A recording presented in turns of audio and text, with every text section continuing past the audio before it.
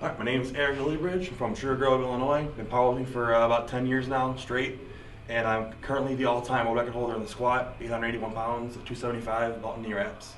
So today I'm going to be walking you guys through my squat setup, everything that I do, what I think, where I put everything, where the placement's at. First thing that I always do is try to see where the bar is at. You want to center it with the monolift rack. So depending on where you like to keep these, if you like to keep the rack center out, you can use the rings kind of as a guide to where the bar should be. I always keep mine in because I got to put my hands out. I'm not really flexible in my shoulders, so my hands are always on the outside. First thing that I do is set up my belt.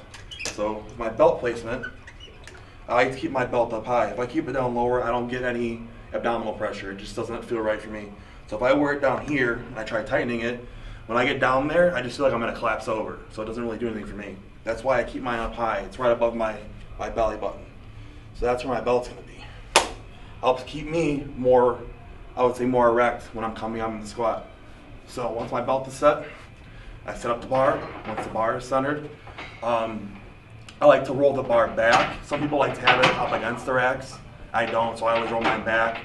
Once that's set, I get my hands set up. Once my hands are set up, I also use a thumbless grip. I don't like to have my hands on the bar. I feel like when I do this, it makes me want to pull the bar into me, and sometimes I'll kind of come forward. That helps prevent that. So thumbless grip. Once my grip is set, get underneath the bar. I like to get really far underneath it, kind of feel it on my shoulder blades. Then I get underneath it even more because I'm high bar. That's just how it feels good for me. Once that's set up, I kind of wiggle my feet around. If you guys watch my videos, you'll see that. Once I'm at this point, you'll see me starting to like wiggle around, trying to find my placement. And once that's set, I take a big breath, unrack the weight, then I'll take another big breath. When I'm doing this, I'm pushing all the air against my belt. You'll see my belly kind of push the belt out, and then that's where all my abdominal pressure's at. Once I'm at this point, you'll see me look up, and then I start coming down. Once I hit the bottom, I'm pushing against the belt and coming up. So when I'm here, having that belt at that position won't allow me to do this, come forward. It makes me want to stay straight up. So I'll do a good squat now. I would normally do it.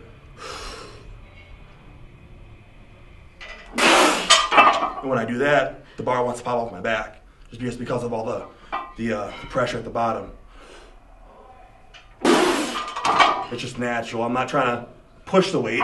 It just pops off my traps. Another thing is your balance. If you don't have good balance in the squat, you're probably going to miss a lot of lifts for PRs. When I used to, a while ago, I used to kind of just dive bomb into the hole, and I missed a lot of lifts coming out because my balance wasn't that good.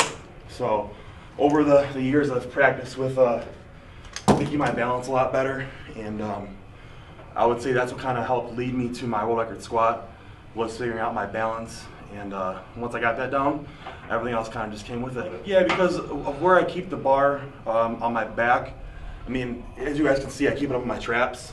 So that kind of forces me to want to keep my head up. So like if I look down, it doesn't feel right, because if I look down, it's gonna make me want to like push forward, and my back will kind of round over. That's why I'm always looking up throughout the entire lift. I try and keep my head back. So that helps me out a lot. And I used to squat super narrow. I used to be like actually closer, like this. Over the years, I've actually moved it out little by little as I've gotten bigger. And I used to kind of squat with my feet straight.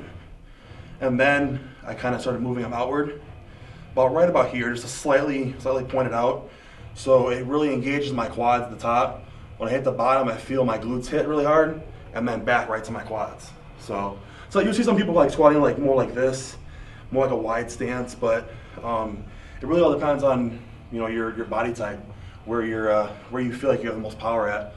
I've always felt the most power with a narrow stance and all of my quads.